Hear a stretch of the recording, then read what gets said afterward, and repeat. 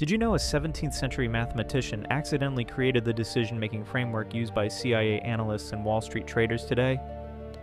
Blaise Pascal was trying to prove why people should believe in God when he stumbled upon something revolutionary. He called it Pascal's wager, but it became the foundation of modern decision theory.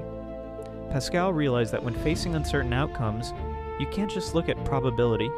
You must also weigh the magnitude of consequences, what we now call expected value theory. A 10% chance of losing your house matters more than a 50% chance of losing $10. But here's Pascal's most profound insight: not deciding is itself a decision. When you delay that career change or avoid that difficult conversation, you've already chosen.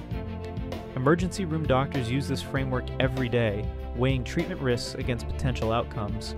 Pascal proved that 350 years ago, ancient wisdom combined with mathematical rigor creates the most practical tools.